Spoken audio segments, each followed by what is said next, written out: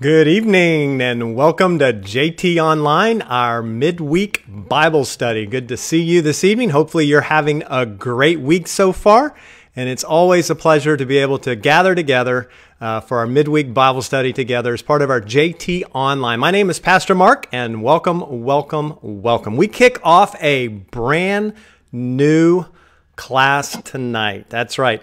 We had been over the summer going through the holiness of God, and tonight we kick off our Parables of Jesus study. So as everybody's kind of coming in, I want to encourage you to hit the like button, hit the share, let your friends know about our study that we're getting ready to start. But also in the comments, go ahead and let us know what your favorite parable is. Go ahead and put in the comments what your parable is. And we'd love to, we'll get to that in just a minute and hear what your favorite parable is. Now, as I mentioned, our JT Online kicked off this week, actually. We had our first class last night, and there are a whole bunch of other classes going on right now during this time. So we're grateful that you decided to be a part of our midweek Bible study. But just to let you know, there are other classes, and you can go to McGregor.net/journey to see a list of those other courses that are offered. One on Tuesday, we have several on Wednesday, and then next week we'll actually have one of our women's ministry classes that'll meet on Monday night. Now, some of you may be watching and you're a regular and you're like, hey, Mark, it looks like you're somewhere different. Well, I actually am. I'm away. I'm out of town this week, but the show must go on. And so I actually have been looking forward to hosting the kickoff for the fall. And, you know, with technology today, you can do these from wherever you are. So let me welcome a few folks that are here joining us. And I'm going to go back. Hey, Karen, and hey, Greg, good to see you. Hey, Terry and Arnold. Debbie's joining us also, and Jacqueline. Barb, glad to have you here. And hey, Nancy, how are you doing? Hey, Karen, good to see you. Hey, Todd, good to see you. And Pamela, Becky, Michelle, lots of folks. Glad we have lots of folks. And now we've got some folks telling us what their favorite parables. I'm going to come back to that in a moment. I want to get our Bible study teacher, Pastor Russell, in here with us right now, and we're going to welcome him. Good evening, Pastor Russell. How are you doing tonight? I think I'm doing okay. I think I've managed to turn my camera on and my mute off and all those other little things that you smart guys know how to do better than I do. But I'm doing well. Thank you. Yeah, you look good. You look real good. Sound pretty good too. All right. All right, so let's see what we've got here on some. We asked folks, and go ahead. It's not too late if you're joining us. Go ahead and put in the comments what your favorite parable in the Bible is. And so I'm going to read a few of these that we've got. Becky Van Helden said, prodigal son. Lost sheep was Jackie said hers. Michelle tells us any parable that Jesus tells us. All right, Michelle, way to give the non-answer there. That's good. Wow. That's an irrefutable but uninformative answer. Yes, yeah. But that doesn't. I love me some Michelle, but that's me too. That doesn't surprise me. Terry says the lost coin. That's a good one. And I'm trying to think if that's going to be one that we're going to be looking at. I think it might be going to mustard seed. And some of them are very, very short, and there's all kinds of different types of parables that are out there. We're going to talk about that a little bit in a few minutes. That there are some categories. Yeah, the sower of seeds, probably one of the more well-known parables. Hey, Joe and Carrie, glad y'all are joining us. Jeanette also said, "I love all the parables." Oh yeah. All right. So that's what's your favorite? Do you have a favorite parable, Russell? You know, I haven't been watching the comments, but for me, the parable of the workers in the vineyard, because it's just says a whole lot about grace.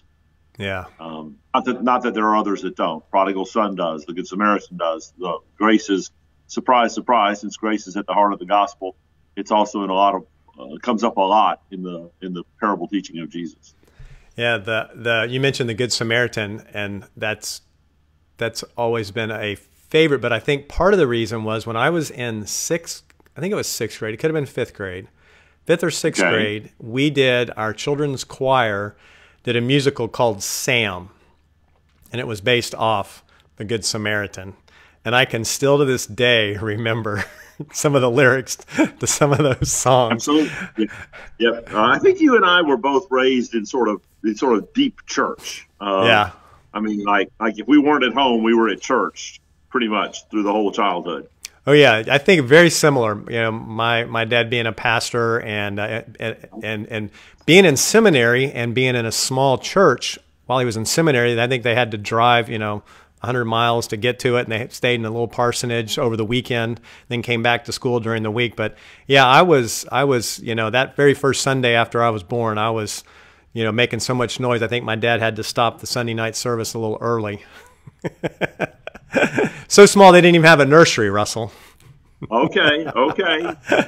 That's small. That's small. Or maybe on Sunday night they did. Maybe on Sunday morning they did.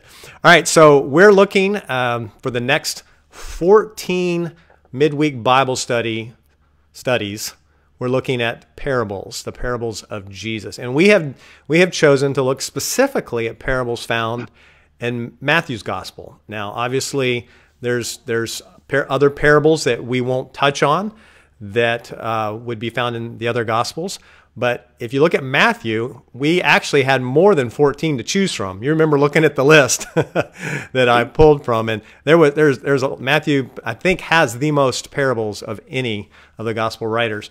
So we chose to stay just in Matthew. And I thought it would be good that we explain that we don't have a book that we're going through. We did a book back when we did the Holiness of God. And I say a book, that was kind of the outline for our study for those 7 weeks. But we don't have a book.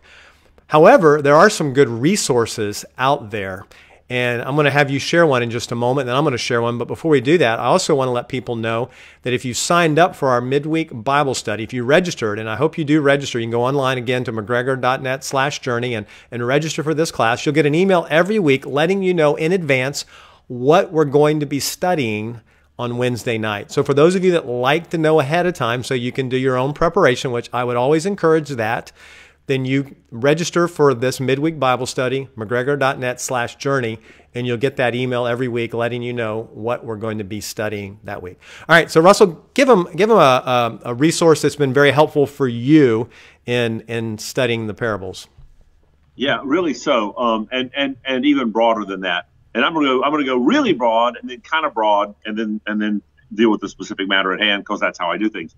Really, really broad. We're never gonna mind recommending books to you guys. Disciple is just a fancy biblical word for student, and students are learners, and books are a really important part of being an effective student learner.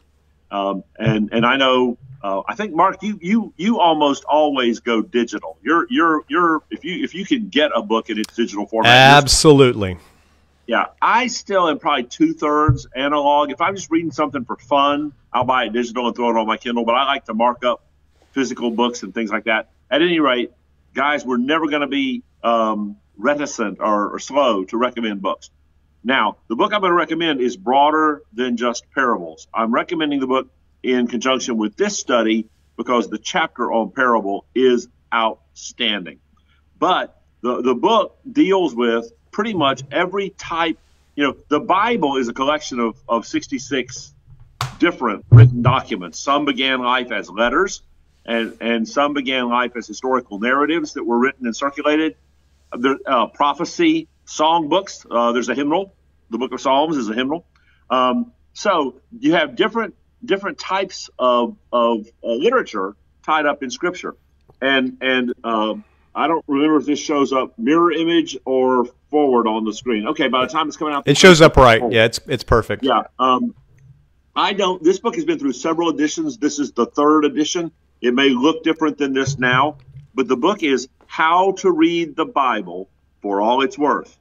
And the authors are Fee, F-E-E, like you'd pay a fee, same thing, Gordon Fee, and Doug Stewart, S-T-U-A-R-T, Fee and Stewart. In fact, if you went into any seminary classroom and mention Fee and Stewart, the professor's going to smile and nod. I don't agree with every single conclusion that Fee and Stewart reach in their examples throughout the book. I don't think they're Baptists. They are Bible believers. They're conservative. The book is absolutely worth owning. And if you want a neat study on how to study different types of book within the Bible, because you know intuitively you don't handle Proverbs like you handle epistles. You don't handle epistles like you handle Psalms. You already know that intuitively if you've been around the Bible much. The chapter on parable in Fee and Stewart is entitled "The Parables. Do You Get the Point?" And as a short treatment on the how of correctly interpreting parables, there's nothing I've ever read that's any better on that specific thing. Although, Mark, you've got a great recommendation as well. But if you're collecting books and you would like a great book on general Bible study, Fee and Stewart, How to Read the Bible for All It's Worth. Yeah, I would echo that endorsement. That is a book that I go to quite often and have read. I know my wife also enjoys that a lot. The second one is a book by John MacArthur, and it's called Parables. So we'll pull it up on the iPad there. I don't know if I can get close enough. But it's got a big sheep there. Parables and mysteries of God's kingdom revealed through the stories Jesus told. Now this one is actually, he spends some time going through and looking at quite a few parables and actually studying them. But he has an opening chapter in the book that is called Sloppy Thinking About the Parables. And I know, Russell, that great chapter name. Yeah, parables have often suffered the fate of being misrepresented, misinterpreted. Talk to me a little bit about that problem when it comes to specifically studying parables. You know, the good news is several times right in the text of the Gospels, we have enough narrative around the parable, enough of a setting. That lots of times, even in the Gospels, we have the aftermath, and the people that heard the parable for the first time reached shockingly bad conclusions about what the parable was really about. Right. A lot of the parables began life with hearers who didn't know what they were hearing. They're not meant to be hyper mysterious, hard to understand, or mysterious. They're also generally, and there are a couple of exceptions, and Jesus made these exceptions, and we'll probably encounter some of them in these studies. They're not allegories. The biggest single mistake people make, well-meaning people make in interpreting parable, is they try to make it an allegory where everything in the parable stands for something else. One of the most classic early abuses, St. Augustine of Hippo, for whom St. Augustine Florida is named, a 2nd century church father, a lot to like in the writing of St. Augustine. But he did a treatise on the parable of the Good Samaritan. And the Samaritan was Paul, the inn was the church, the person buying the donkey had some, every single piece he went real granular, and every single piece of the parable was made to stand for something else. And that's just not how parables function generally. So that's a misunderstanding. And then, again, you got to get the point of the parable, and we're going to talk about that some in a few minutes. All right. Well, let me have a word of prayer and pray for you and pray for those folks that are watching tonight, that this would be a fruitful time of Bible study for us all. Let's pray together. Father, thank you for the opportunity to gather. Thank you for the opportunity to do this in a virtual way. And yes, we would much prefer to be in person on campus studying your word, but for now, this is the best alternative we have, and we're so grateful for it. And right now, I just pray for Pastor Russell. I pray, God, that you would use him. I know he is prepared. Again, he always comes to teaching your word with a passion and a desire to communicate the truths of your word. And God, just use him tonight.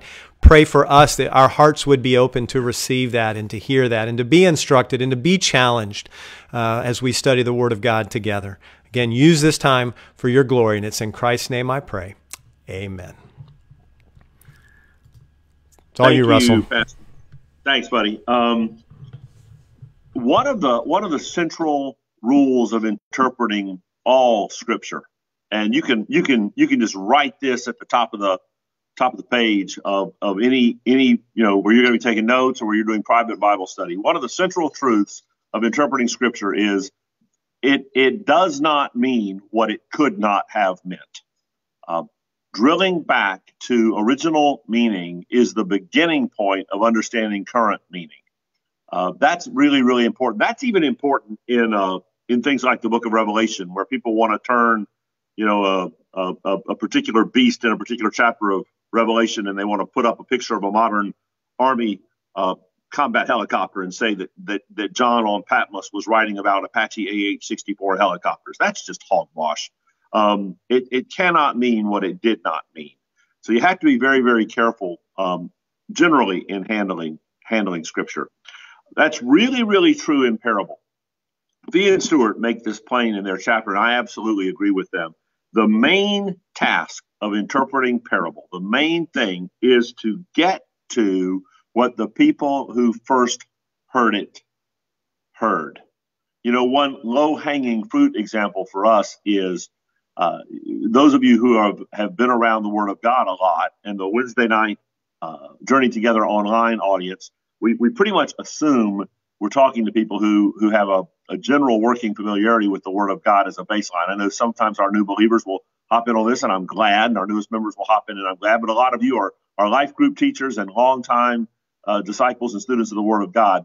One of the things that you and I, when I hear the word Samaritan, I almost automatically stick good in front of it. Like it's almost a hyphenated word, the Good Samaritan, the Good Samaritan. I've heard Good Samaritan all my life. I didn't do a children's choir musical like Pastor Martin, where I sang about him.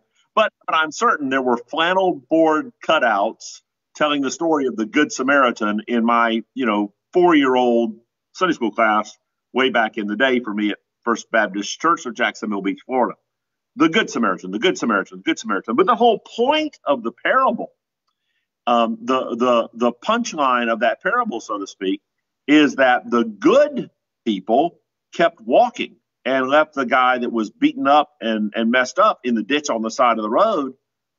The priest and the Levite and they kept walking, and finally this Samaritan. And when Jesus was first telling that story, you can bet when he made a Samaritan the hero of that story, he got gasps and dirty looks. And the very fact that they understood him to say the person who was helpful is the person that everyone in this audience would despise the absolute most. The despicable, low-life Samaritan becomes the hero of the story because he knows what it is to love his neighbor.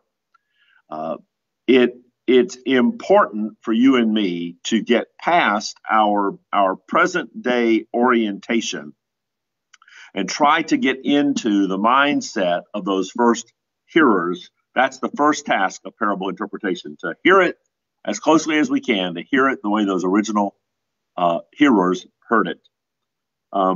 Now, as we dig into parable, and Mark and I talked about this briefly a moment ago, there are different types of parables we'll be looking at through this study. Fee and Stewart give us names for some of these categories. Well, what they call a true parable is a story that has a sort of a plot line, a beginning, middle, and end. We have a setup. We meet some characters. The Good Samaritan is a classic one. The Prodigal Son is a classic one. The Workers in the Vineyard is a classic one. These are little stories that again, they have a plot line that flows through a beginning, middle, and end. And the task of interpreting those correctly really comes down to allowing simplicity to prevail. Now, what do I mean by that? Fee and Stewart, and again, I believe correctly, make parables. They point out that a parable in a lot of ways is analogous to a well-told joke. A stand-up comedian who's telling a joke really well will first introduce the joke and give you those common points of reference that you in the audience are going to understand. People like Tim Hawkins, who tells a lot of church jokes because he goes to churches a lot. He can start with, So one morning, the pastor came in and he was up front, and everybody in his audience knows what it's like when the pastor comes in, knows when he's up front. We join that frame of reference, and we have a certain set of expectations.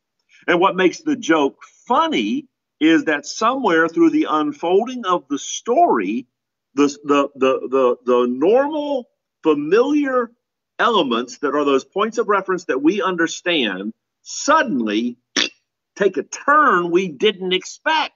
And the joke is funny. Parables do the same thing. These story parables, they take these common frames of reference that Jesus and his original hearers had that we can come in 2,000 years after the fact and come to understand as well. Take those common frames of reference and unfold it, like I alluded earlier, and have several times the parable of the workers in the vineyard. Nobody expects, everybody gets, I show up at work at dawn with an expectation that I'm going to make a day's pay. And then some guys come in at 9, and some guys come in at noon and 3, and then some guys come in an hour before quitting time. And then at the end of the day, everybody gets paid the same thing. Well, every single one of us have the frame of reference necessary to follow the pieces of that parable and to sort of catch the punchline. Something really unexpected happens. And that unexpected thing is the point of the parable. It is not appropriate to say, well, this person stands for this, and this person stands for this, and this person stands for this. And it's like a joke. If you start dissecting, if you do an autopsy on a joke, it means the joke is dead. It's not funny. If you just let the joke roll out at its own pace and punch when it punches with its twist, it's going to be funny. The parable is going to function the same way. If you just let that story unfold and let the punch land where Jesus landed it, making certain that you've understood enough about the original setting to hear what the hearers were hearing. That's story parables. The other types, in fact, the one we're doing tonight, is more of a metaphor. When Jesus says, "This is like this," you are the salt of the earth. Well, certainly he didn't mean to say that his followers were, sodium chloride in a shaker waiting to come out on your potatoes. He grabbed a very short illustration, a metaphor, and applied it to a situation. And then another type is what's called a similitude. It's almost like a little proverb that speaks to everyday occurrences. When Jesus talked about a little bit of yeast leavens the whole lump of dough, everybody in his audience that was familiar with how careful Jewish households have to be when they're trying to get unleavened bread to very thoroughly get rid of all the leaven. He entered into the daily experience of his hearers and basically almost coined a proverb based on something very commonly understood. And those are kind of the three major categories. There are some subcategories if we wanted to get real academic, but the true parables, and then these quick metaphors, and then these similitudes that function almost like proverb. The main takeaway I want you to get from this section is that we're not trying to make every single piece of every parable stand for something. That's called allegorization. And parables generally are not allegory. All right, for tonight's parable, we turn to Matthew chapter 7. And it's somewhere between a similitude and a metaphor. It's probably more of a metaphor because what Jesus describes is not an everyday occurrence. We do not walk around with beams stuck in our eyes. Now, I've been reminded twice today by elders with long memories. Years and years ago, if you were at McGregor years ago, and I'd have to ask Pastor David Miller what year this was, preached, I think, on this very passage on a Sunday morning at McGregor, and he had some kind of hat, as I recall, and the gimmick of the hat is the hat had a built-on board sticking out of your eye as an attachment to the hat, so David wore as a visible illustration sort of the ridiculousness of what Jesus is saying. We're inside the Sermon on the Mount. Jesus is speaking to a large audience of spiritually lost people, and he's describing overall the overall flow of the Sermon on the Mount it's a sermon about life in the kingdom of God. The kingdom of God is the already and not yet. The full realization of the kingdom of God happens when Jesus returns to earth and reigns. The kingdom of God is present on earth today because Christ has followers on earth that are the active representatives of his kingdom. And so he's describing a future ideal throughout the Sermon on the Mount. He's also coaching his present day followers in that day and this, how to live in a way that effectively reflects the values of the kingdom. First 5 verses of Matthew 7. Judge not, that you be not judged. For with the judgment you pronounce, you will be judged. And with the measure you use, it will be measured to you. Why do you see the speck that is in your brother's eye, but do not notice the log that is in your own eye? Or how can you say to your brother, let me take the speck out of your eye, when there is a log in your own eye? You hypocrite. First, take the log out of your own eye, and then you will see clearly to take the speck out of your brother's eye. Now, see right away, that's not a similitude. A similitude is, again, things like a little bit of yeast leavens the whole up. It's day-to-day occurrences. People don't walk around with logs sticking out of their eyes. It's a deliberately absurd metaphor to amplify a single point, and that is be more aware, not less, of your own character faults and struggles and specific issues that could stand to be corrected. Pay those more attention than you pay similar issues in the lives of others. It's very, very difficult to miss that point. Now, you don't go through the parable and say, I wonder if it matters which eye. Is it the left eye or the right eye? I wonder what the log specifically stands for. I wonder a speck of what? There are certain types of wood in the Holy Land that produce really tiny splinters, and probably no.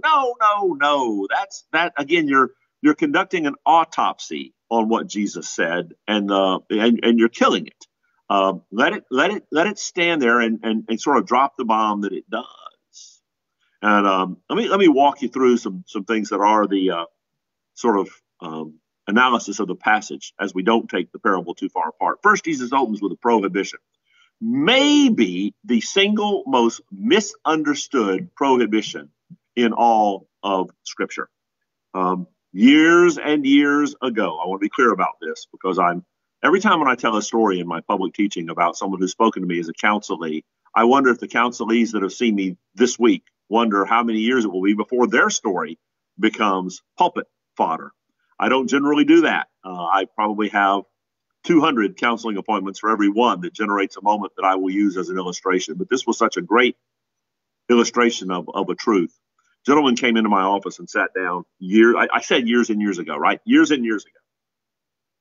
And we prayed. We talked for a few minutes, and I eventually said, well, how can I pray with you today? What do we need to talk about? And he said, well, I'm not pleased that it's happened, but I have become involved with a woman that's not my wife. And he had already shared that there were some difficulties in the marriage, and things were not necessarily going great in the marriage. But by the time he and I talked, he was sleeping with a woman to whom he was not married. And I leaned back in my chair and I said, adultery is deadly serious stuff. And he said to me, hey, I didn't come here for you to judge me. I'm sure he had in mind Matthew 7:1, judge not that you be not judged. Here's the problem with his viewpoint. I wasn't judging him. He had told me he was sleeping with a woman to whom he was not married, while he was married to his wife. By definition, that makes him an adulterer. Here's a simple, I don't use object lessons a lot because I don't do them terribly well, but here's an object lesson. I raided the kitchen drawer and actually Gail did it for me. Gail found me this ruler. And for the purpose of our illustration, let's you and I pretend that we know with absolute certainty that this is a good ruler. I don't think it's a gag item. It looks like a good ruler to me. And I have a pen. I'm gonna put this ruler here and put this pen here, and I am going to conclude It's not utterly precise, but it's real close. This pen, in its present cap-on configuration, is 5¼ inches long. Have I judged the pen? The right answer is no. What I've done is apply an external, fixed, accurate standard. There's no judgment involved at all. There is an evaluation and a conclusion that is reached based on what is incontrovertible fact. Jesus is not saying here, don't do that. In fact, various places all over, both the Old Testament and New Testament, God's people are encouraged to be discerning, to be observant, to be accountable. In the very next verse after the end of this parable, Jesus is going to say, don't give dogs what's holy and don't throw your pearls before pigs. Dogs and pigs in chapter 7, verse 6, within just a few verses. He's talking about people. And you can't obey what he's saying in Matthew 7:6 if you're not willing to reach the conclusion, this might be a dog, this might be a pig, whatever those things mean. And that's a study for a different day. My point is, he's not saying don't look at people in a discerning way. He's saying, and just for grins and giggles, Matthew chapter 7, verse 24, Jesus actually commands, do not judge by appearances, but judge with right judgments. So the next time someone who's living in sin accuses you of being judgmental when you point out that they are in violation of God's word, and they say, judge not that you be not judged, you smile and say, in John 7:24, Jesus told me to judge with right judgment. So what does he mean in Matthew 7:1? He means don't apply subjective standards. Don't apply assumptions regarding people's motives.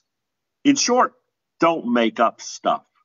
One of the reasons our church discipline process at McGregor is so slow and so careful is we want to make certain.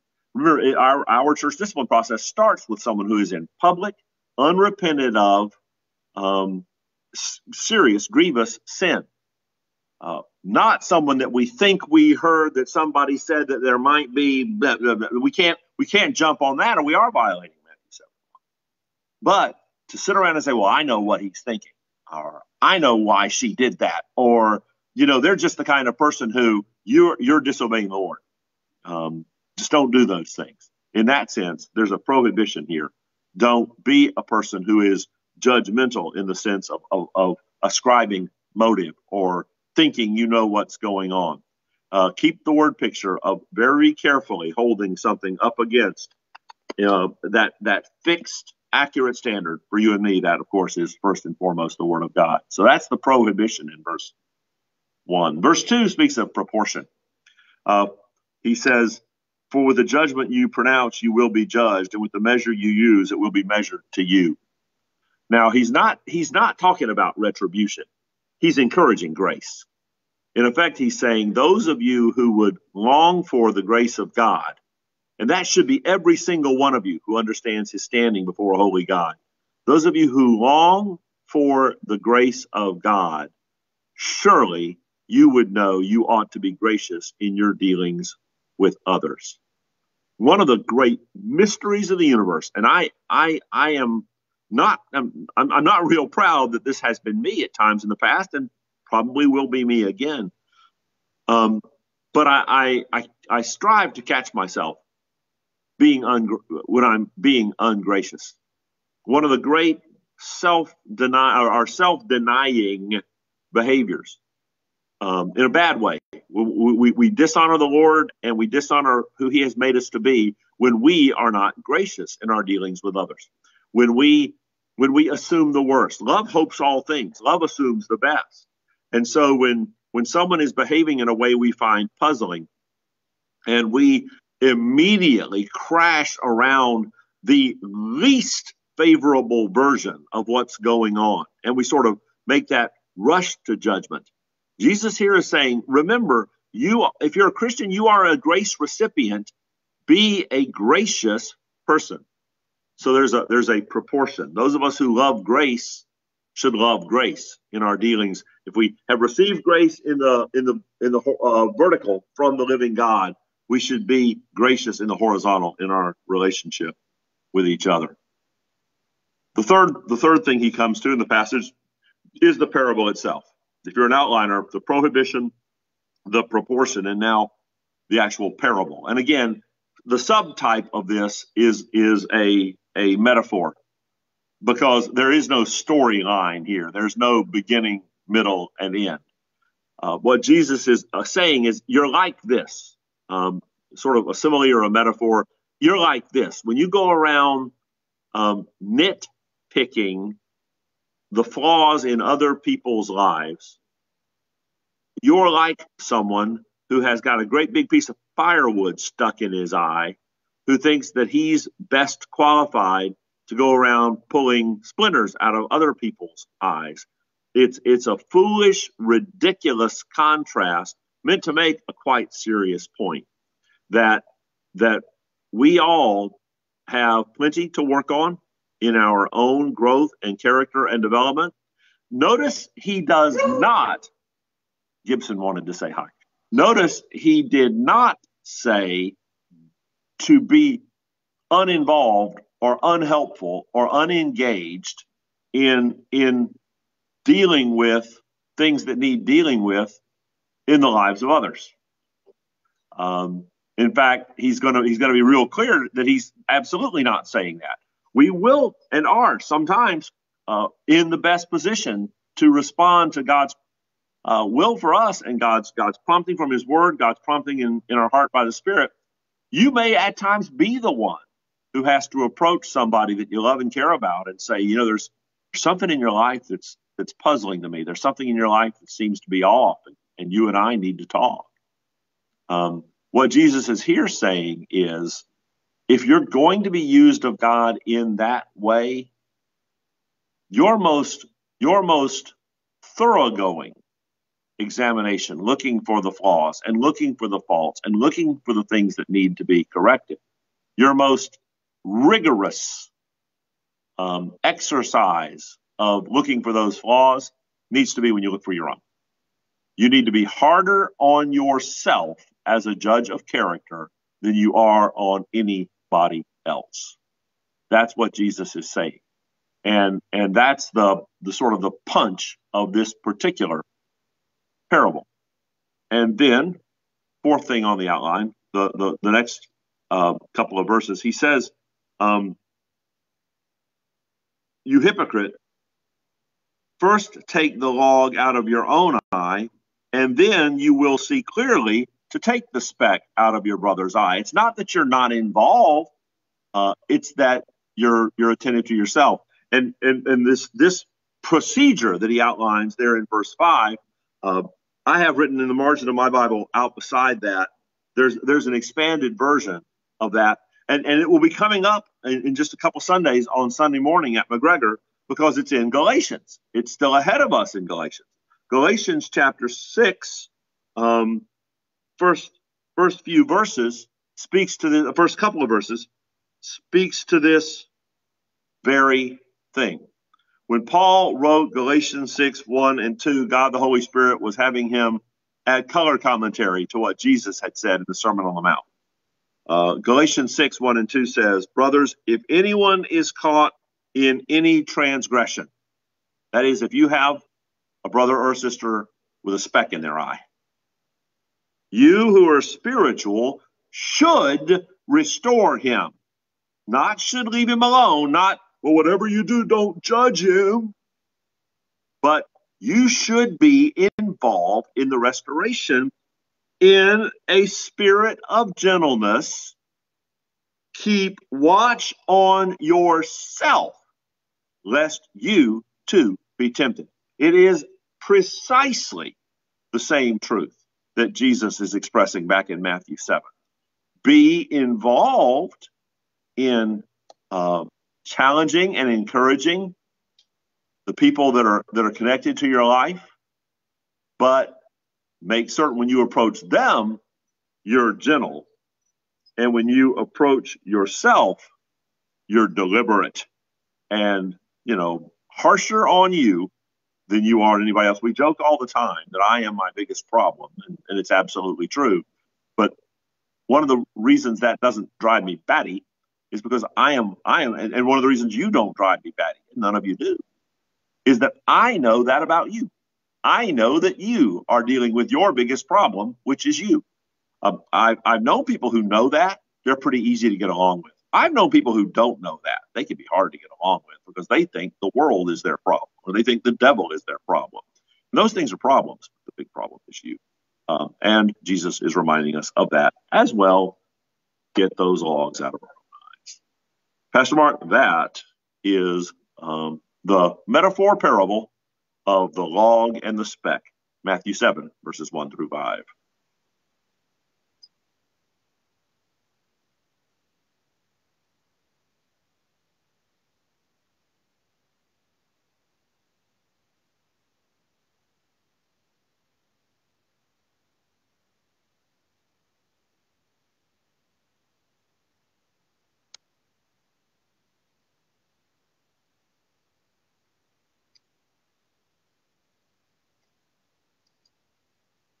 Oh, no, you know,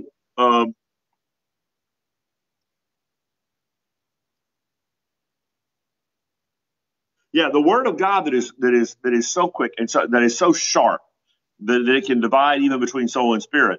The word of God is a sharp instrument that God the Holy Spirit uses. In my study of the word of God, the principal person that feels those sharp-edged cuts of the word of God is me. And that's as it should be. God the Holy Spirit speaking to me through his word cuts. Hey, I was muted when I asked that question, or when I made that, so they didn't hear what I said. So.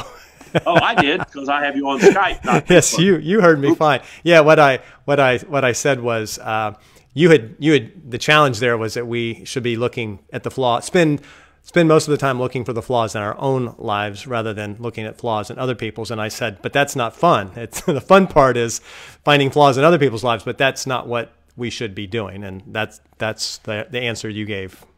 And you know, Mark, even a couple weeks ago when we talked about those 4 big lies, remember I think the third of the 4 big lies was, if I can find somebody else to blame, I can take the heat off myself. And all the way back to Adam and Eve in the Garden of Eden, we'd much rather talk about that's what's wrong, he's what's wrong, she's what's wrong. That's a whole lot less rigorous than having to go, okay, somebody loved me enough to help me see where I'm wrong. And the Word of God, of course, will do that for us as well. Apparently, they still can't hear me. Oh, wow.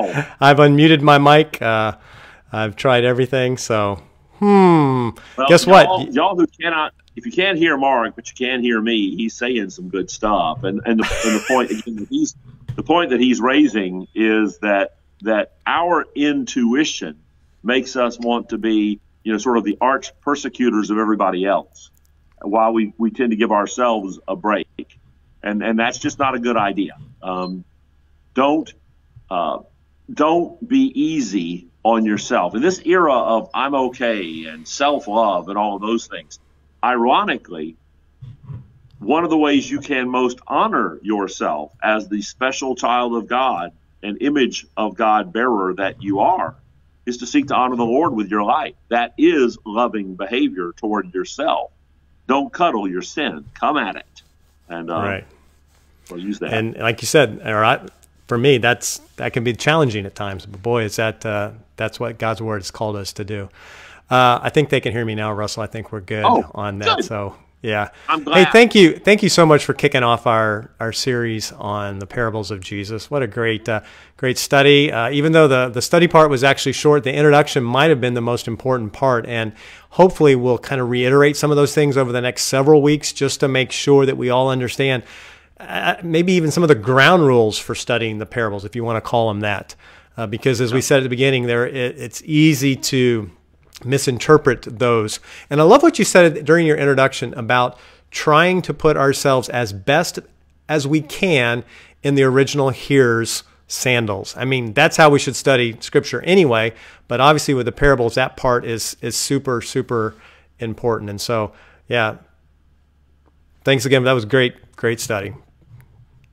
Thanks, Mark. I mean, I appreciate the opportunity. It still feels weird to be sitting here at my kitchen counter with dogs underfoot and as opposed to the podium setting in Fellowship Hall or H100. But I am so grateful we can do it this way. All right, well, we will wrap up. Thank you for joining us. Hope to see you next Wednesday night. And if you haven't signed up, registered for this course or any of the other JT Online classes, you can go to McGregor.net/journey to register. Go ahead and do that right now as we sign off. And we'll see you Sunday, either 8, 9:30, or 11, either in person on campus or online. God bless. Have a great evening. Good night.